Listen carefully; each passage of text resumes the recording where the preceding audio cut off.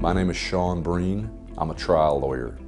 I work with a firm of trial lawyers at Howry, Breen Herman. My client, Stacy Taylor, is a typical small-town Texas man. Mr. Taylor was severely shocked and paralyzed when this company, Encore Electric Delivery, falsely and wrongly told him it was his responsibility to trim trees that were near an Encore line. And of course, when it happened, the defendant wouldn't take responsibility.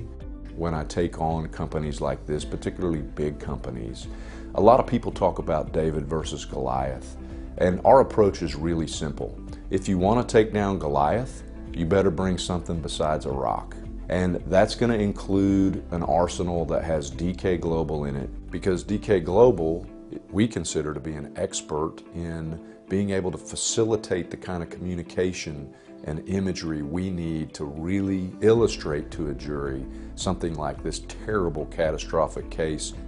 I think trial attorneys who aren't using 3D animations and illustrations are leaving money on the table, and they're not putting together the type of persuasive presentations that get maximum value. I wanted to be able to capture really the devastation, not only what it is like to go from regular skin, regular organs to being burned severely, but also the unique perspective of, on top of that, to having the electricity paralyze him as well. DK Global came up with a great idea, which was to use both a picture and the animation at the same time, so that the jury really got what I refer to as a double-barrel approach of how damaging this was. The initial offer in this case was $0. We knew he was a victim, and we knew if we could get this case in front of a jury, that fair jurors would see that justice need to be delivered,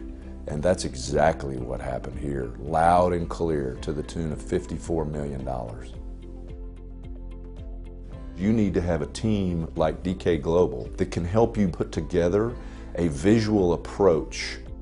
Using these exhibits from DK Global is literally worth millions of dollars. You shouldn't be trying to save pennies up front.